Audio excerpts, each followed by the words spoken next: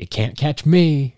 This is the story of how I escaped from the Gurney police station with a carload of Skylanders without so much as a scratch. Okay, it's not quite that dramatic. The simple truth is that I made a private deal to buy some Skylanders. Most of them were still new in box. I didn't want to risk sending them through the mail, and they weren't that far away. So one Sunday evening, I made an impromptu trip down to northern Illinois to pick up some Skylanders. So why a police station? Well, here's a pro tip. If you're making a local deal with a stranger and you don't want them coming to your house, police stations are a great alternative. They tend to be well lit, under surveillance, and someone would have to be pretty bold to try and rip you off with a building of cops just a few feet away. Some police stations even have designated areas specifically for this purpose.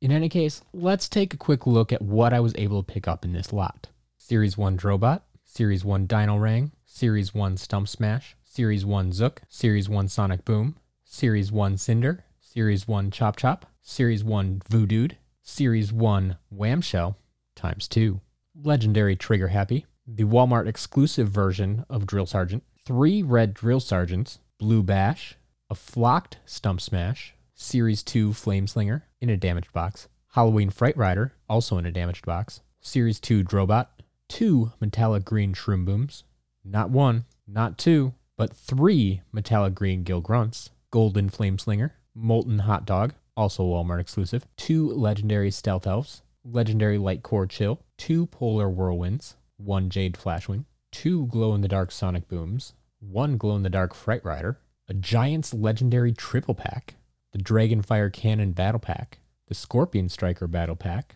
Swarm, 2 Pumpkin Eyeballs, 1 Granite Crusher, 1 Legendary Bouncer, 2 Scarlet Ninjinis, +1 in a damaged box, 4 Gnarly Tree Rex, 1 Eon's Elite Spyro, 2 event-exclusive Hot Streaks, 1 Patina High Volt, Birthday Bash Big Bubble Pop Fizz, Easter Brownie Earth Trap, Nitro Freeze Blade in a damaged box, 3 of the best in-game variant ever, 1 Doomstone, 2 Enchanted Hoot Loops, 2 Jade Fire Krakens, 1 Legendary Free Ranger, a Legendary Night Shift, Jolly Bumble Blast, Kickoff Countdown, Heavy Metal Sprocket, Enchanted Light Core Star Strike, 2 Legendary Zulu, Legendary Light Core Grim Creeper, Punk Shock, 2 Outlaw Brawl and Chain, a Life Snake Trap, the Sharkshooter Terrafin and Shark Tank Combo Pack, a Nitro Magna Charge and Rattleshake Double Pack, the Dragon's Peak Adventure Pack, Hurricane Jetvac and Jetstream Combo Pack,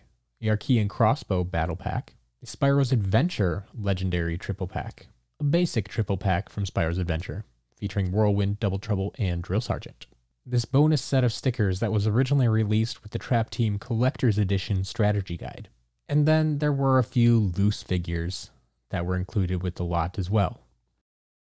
In amongst these loose figures, I did find one interesting piece. This custom painted Series 1 Eruptor. Looks like maybe they were trying to make a volcanic eruptor of sorts.